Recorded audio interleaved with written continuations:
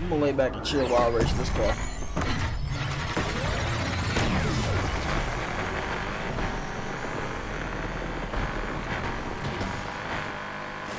This is a rather quick vehicle, I must not lie.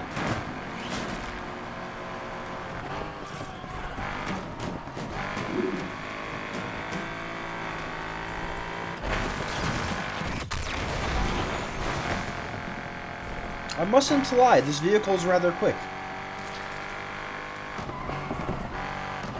Yo, what up guys, it's your boy Magic IQ here, and today we're doing something a little different than usual. We're putting the gameplay before the video. And I must say, this car is actually kind of moving. I'm playing pretty relaxed here, honestly.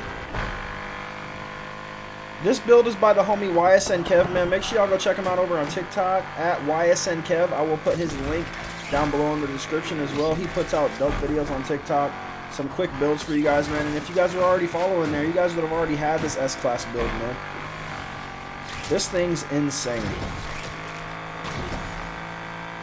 I really want to say I really appreciate you guys sending me all the builds to try out that you guys have, man. I really, really appreciate it. It means a lot. I will always give credit where credit is due, man. Y'all came up with some killer stuff, bro. So I appreciate y'all, man. Much love. And thank you guys for all the support on the videos recently, man. Make sure y'all leave a like on this video. I really appreciate it. Let's see what time we're going to come up with here. Okay, I messed up right there really bad. I messed up really bad.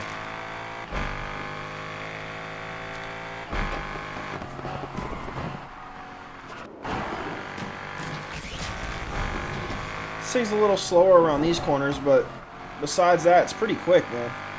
And honestly, if I would have attacked some of these corners better, I could get a way better time, probably by like 2 or 3 seconds, just because I've lost a lot of time just now messing up on a few of these corners.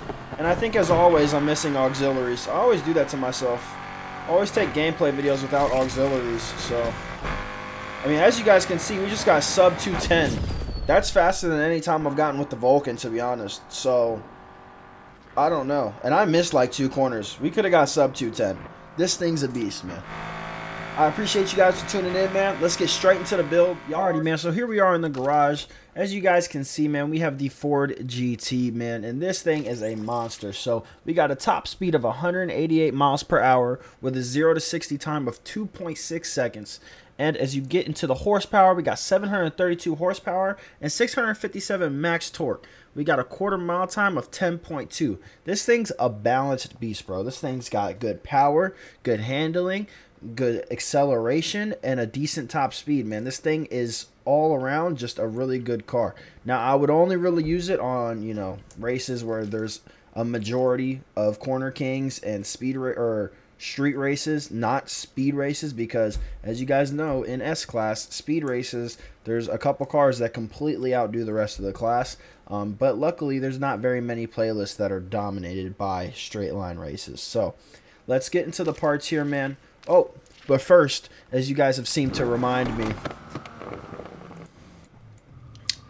Alright, now before we get into the parts here, as you guys can see, we're no longer using the 3.5 liter V6 that comes in this vehicle. We are using the 7.0 liter V8, man. This thing is the motor to go with. I believe it's the same motor that's in the Pista. Go figure. But let's get straight into the parts here. As you guys see, we have super induction, an elite ECU, super fuel system, an elite exhaust, as well as a super roots supercharger, and a super nitrous, a elite suspension here, super brakes, elite road tires, an elite clutch, a 6-speed gearbox, and a differential that is also elite. Now, for the auxiliaries here, you can use whatever you would like. Only mandatory auxiliary that I suggest you guys use would be nitrous grip. I'm going to go ahead and purchase that right now because I always forget to do that when I'm going over these builds for you guys.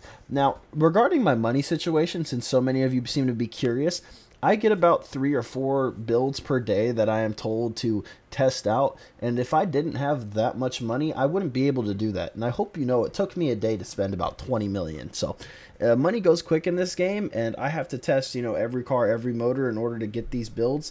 And especially from what you guys send in, I test my own builds on top of what you guys send in. So just know that there's a lot of things I'm testing at once, okay? Anyway, as we get into the handling tuning here, we got 100% max grip. The steering sensitivity, my preference, one over to the right towards high.